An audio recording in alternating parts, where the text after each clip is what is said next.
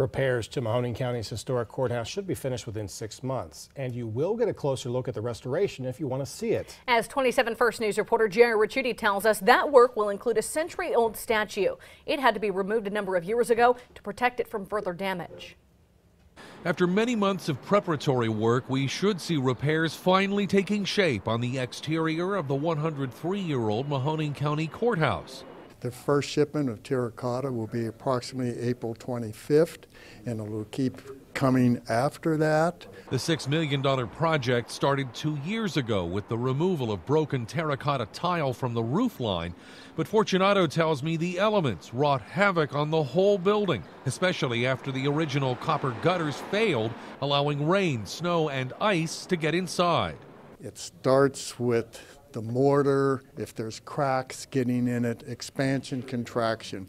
Same thing with the granite. The project also included replacement of 3 elevators, as well as construction of a new inmate holding area in the courthouse basement. In the meantime, work's being done to restore the original copper statue that was removed from the building's roof 6 years ago. At that time, iron rods supporting the 2-ton piece had nearly rusted away completely. It turns out time and Mother Nature also took a toll on the statue itself. Some of the seams buckled, opened up. They have to weld back again. Mindful of previous restoration projects that created controversy over the way money was being spent, commissioners want taxpayers to see for themselves what's being done. The public will have a chance to see all of the renovations. We're going to have different public events that they could see how the terracotta was done.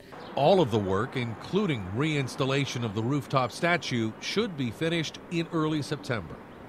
In Youngstown, Jerry Ricciuti, WKBN 27 First News.